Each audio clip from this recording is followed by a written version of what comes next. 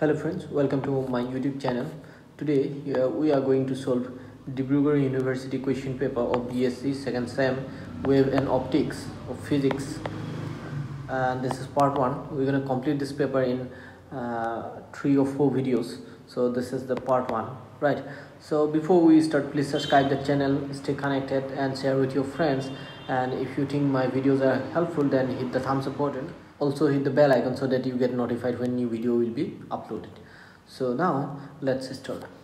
So here is the first question. Choose the correct option of the following. So first one is, for a particle executing simple harmonic motion, its velocity dy by dt at any instant is given by which option is correct? So option is 3. So let me show you how. So suppose we have this is the equation representing a simple harmonic motion. Y is equal to a sine omega t, right? So here a is amplitude, so this is the displacement at an instant t, right? So now you see, in order to find a velocity, we need to differentiate it.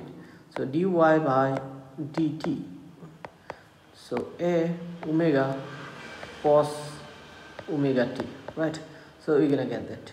So now from this first equation, so what we're gonna get here, you see, from this first equation we can write that cos omega t, that will be equal to root over 1 minus y square by a square. So let me show you how. Just wait.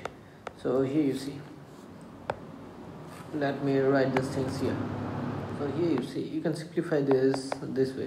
Y by a is equal to sine omega t, right? And we know that cos omega t, that will be 1 minus sine square omega t. This is very simple trigonometric identity.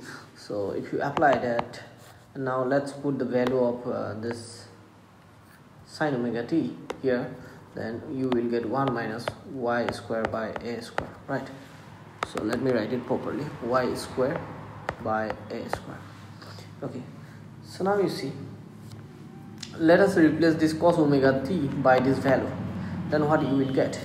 Then you will get dy by dt is equal to a omega root over 1 minus y square by a square, right? Now just do one thing. Before putting this value, let me do one more simplification. So this can be written as a square minus y square by a square, right? So the square root of a square is a, so we can write a square minus y square divided root over a square minus y square divided by a, right? So let us put this value here. Okay, so then you will get dy by dt is equal to a omega root over a square minus y square by a square, and this a cancels, so this implies dy by dt is equal to omega root over a square minus y square, right? So this is the correct option. So hope you have understood this. Now let's move on to next question. So let me show you something here. So now you see, this is suppose x as sine omega t.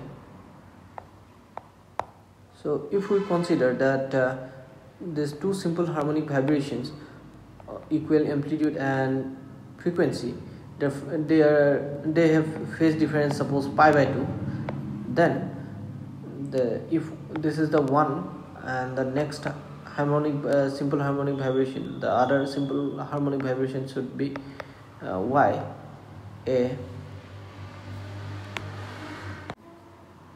cos omega t, right?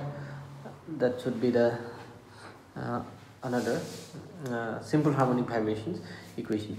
So here you see, in both these two equations are differ by the path difference, the phase difference of these two, that is pi, because you see here, you see, let me write here something. Suppose if you take this one, sine omega t plus pi by 2, so this pi by 2 is the phase difference here, because sine pi by 2 plus theta is cos theta, so here we will get a cos omega t, right?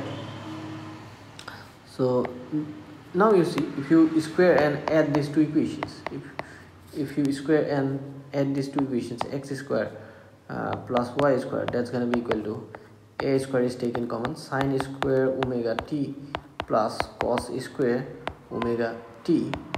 So then is equal to a square into 1, because sine square theta plus cos square theta is 1. So then this equation is going to be x square by a square plus y square by a square, that is equal to 1. So, or you can write, you can keep the equation like this way also, just you can keep the equation this way also. This is the equation of a circle with radius a, right? So this is the equation of circle. So the first option will be correct if the phase difference is pi by 2. So hope you have understood. Now phase difference between 2 points on a wavefront.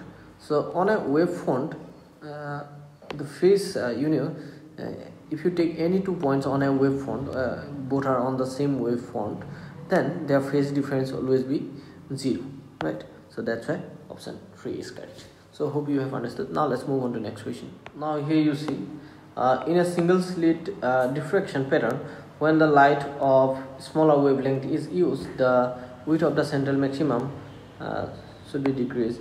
Here you see, this is the single slit experiment. So this is the width of the central maximum, suppose. Just wait. So this width of the slit is suppose a, and this distance between this slit and this screen is suppose d. Then the width of this central maximum is given by this expression, width of the central maximum